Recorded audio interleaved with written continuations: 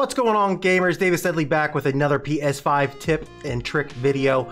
If you're having an issue with your PlayStation trying to sync to a network for a game, like Outriders was doing that a lot, they patched it, but if your PlayStation still does it, or you get a lot of freezes in your games or things like that, it could be trying to connect to the network, or it has like a background network check. This tip could help you prevent that too. And another disclaimer, on my videos I've been getting a lot of like comments down below.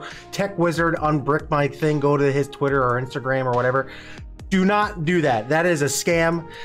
Stay away from those. I try to delete those as much as possible and report them as spam, so stay away from those. But without further ado, please subscribe, please like. Let's get into this video, guys. This tip could help you fix some issues you may be having with some of your games. Let's do this.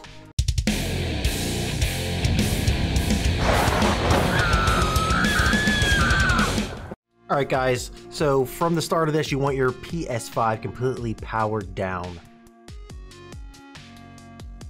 So hit the home button. I close all my games out too when I shut it completely down. It's just a thing I have to do. OCD maybe. And then so hit the home button. Go all the way over.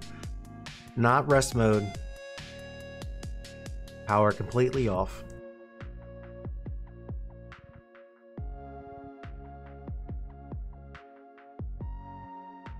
Then down here at the top is the eject, and the bottom is the power button. You're going to hold it down and it's going to beep, and then you're going to hold it down until it beeps again to power back up. Once it does, let it go.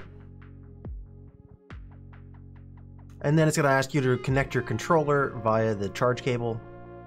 Just put it on top of the controller into the PS5 and then power the controller up. And then it will be in safe mode.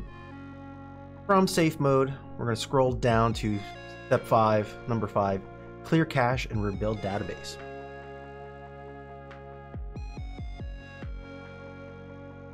We're going to clear system software cache first. Just hit OK. It's going to restart your PS5.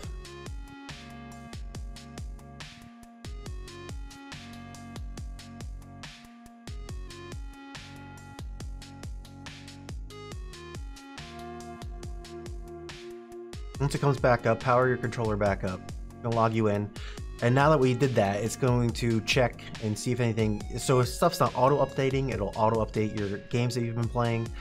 And then we're going to power all the way back down again, because there's another step to do. To completely shut it all the way down. And we're going to follow the first couple steps of hitting the power button, holding it until it beeps twice, and it's going to come back into safe mode. We're going down to clear cache and rebuild database. And we are going to rebuild database this time. It says it's going to take a few hours. It does not take a few hours. And it's going to restart.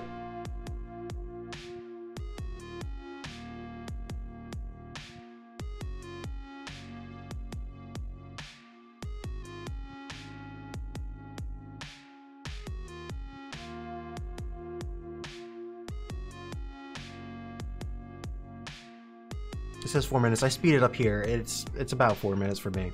It may be different for you. And there you go. And it's going to power right back up to the home screen. And you're going to notice your games are all swapped around, and it looks more like it did right out of the box, but all your games are going to be there. It's going to sign you in. So if you have any, I had issues too where I had like old titles I deleted. Towards the front was just like a hollowed out box. And then I cut through that. I had a ton of games, so it took a while.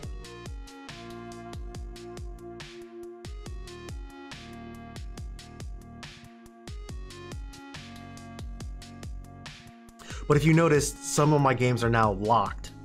And I'm going to show you how to fix that if you have this issue. So head up there, go up to settings. Scroll down to user and account. And then you're going to go down to other. And then console sharing and offline play, and we're going to restore licenses. Hit restore. It's going to take a few seconds. If you have an error too, don't worry about it. Just proceed on to the next step. And then we're going to go up to console sharing and offline play, you're going to enable that. So anybody that's on your console, they'll be able to play any content you buy digitally. And there you go. Now everything is unlocked and ready to go. This should clean up any issues you have where like some network temporary files are getting in the way, causing some crashes and like just random hiccups like that. Alright guys, that's if you're having any kind of technical issues with your games freezing or not loading up properly. This might help you, might not help you. It might be a deeper issue than this.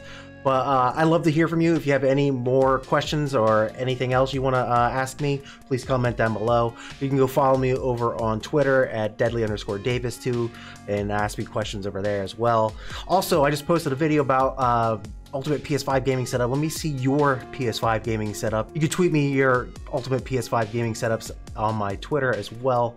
But until next time, guys, my name is Davis Deadly. Peace.